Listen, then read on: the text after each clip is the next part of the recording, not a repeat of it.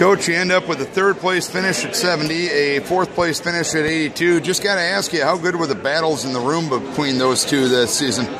Those were some great battles. They fight hard, and they both hate losing, so every day getting after each other. Ryan, senior, going out with a third-place finish, his best-ever finisher at state, a two-time place winner. Talk about him on the mat and overall what he's meant to the program.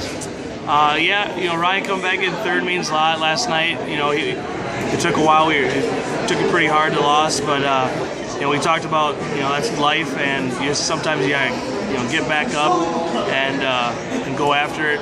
Pick yourself back up, or some of our kids maybe just quit, and we didn't want to be that kind of kid.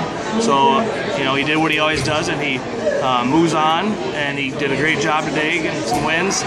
And as far as the program-wise, Ryan was one of the freshmen that we had when we first came back and started with this coaching staff, and he has been a leader from day one, doing the right things, works hard.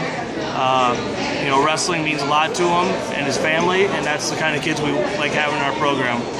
And Landers Kaboshik had a chance for redemption in the Concy semifinals, got that done, gave up the late takedown in the third-place match. No, he didn't want to do that, but all in all, a great season for a kid that's coming back here.